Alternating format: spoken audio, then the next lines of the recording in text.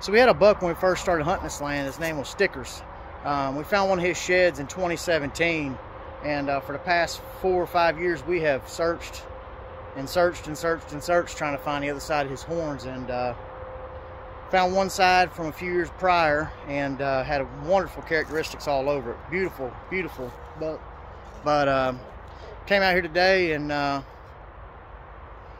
was lucky enough to stumble on it, and his last horn before he got hit by a car.